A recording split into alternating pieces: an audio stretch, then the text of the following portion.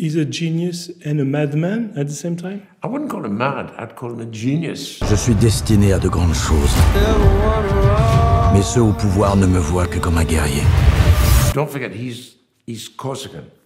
He learned to speak French. He took 2 months to learn to speak French. It's kind of amazing. And in his Corsican character, that is aggressive, tough guy.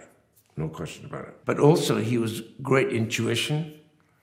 His intuition, I think, was a gift. Je suis le premier à reconnaître mes erreurs.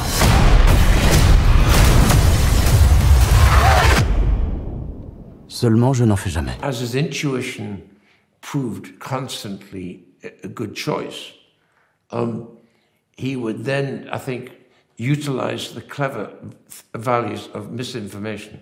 And the extraordinary thing is, people bloody believe it when it's clearly fake. And I think there's no question Napoleon used this intuition and his misinformation to just generate into this compound interest of success and being an emperor. Once you're flying like that, it's hard to come back to earth.